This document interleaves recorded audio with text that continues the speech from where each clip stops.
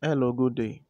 While I was trying to download this Google file, I had an internet glitch in which I experienced an error which says access forbidden by server. Please refresh download link.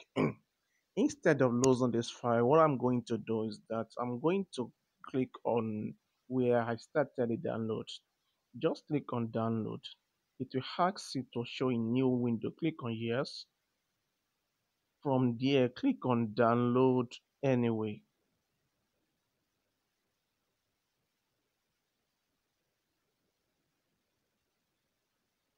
As I click on download anyway, it prompts out that I should download this file again. Click on start.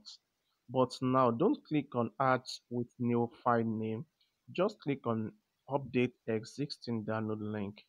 Click on it and click on OK.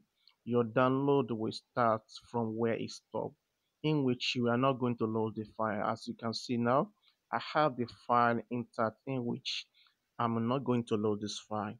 Okay, thanks for watching this video. Bye for now.